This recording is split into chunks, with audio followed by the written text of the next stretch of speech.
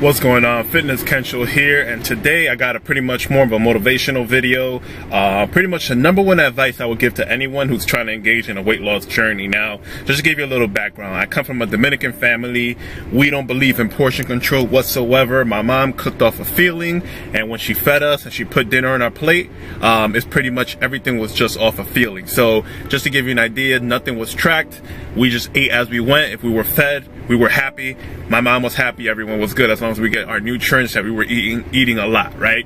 So the #1 struggle that I had losing weight was portion control, and that's why meal prepping is so important with me. That's why I kind of threw out the meal prepping with Kensho series for you guys to kind of like just adapt and implement meal prepping to your guys' daily lifestyle if you guys find it beneficial, because I found that it was a great benefit for me as far as tracking and keeping myself accountable.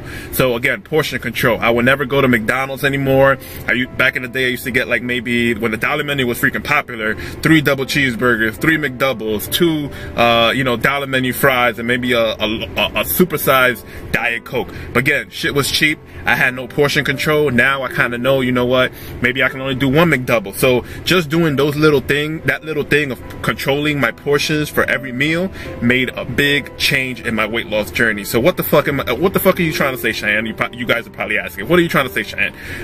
Pick one thing. Evaluate your life as far as everything that you do. If you smoke weed, if you drink too much, maybe you have too much of a social life, you don't give time to yourself, maybe you don't meal prep like I did, or you don't practice portion control, maybe you drink a lot of freaking soda, maybe you freaking are addicted to chocolate or sweets and donuts every freaking day, you put a cup of creamer with a shot of coffee every morning. Change that.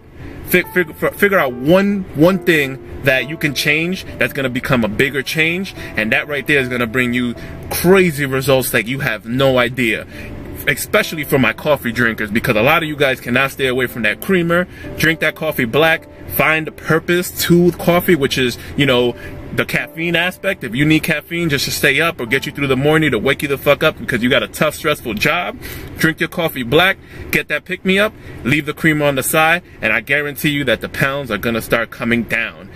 Guarantee, alright? I'm not even gonna edit this video. I'm gonna leave it raw for you guys, just like this. It's easier to edit for me. Plus, it's just a message that I wanted to get out to my channel, to my viewers, people that are struggling with their weight loss journey. Hope this helps you guys. More videos to come in the future. Like the video if you did like these type of words that I was trying to give you. More videos to come, like I said, and I'll see you guys in the next one. Take care, guys.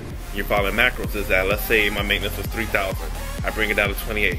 Slowly my metabolism is going to start to adapt to 2,800, and that's when I got to go down to a little bit lower, and that's where the weight loss happens. With carb cycling, here's the difference. So with carb cycling, let's say you're at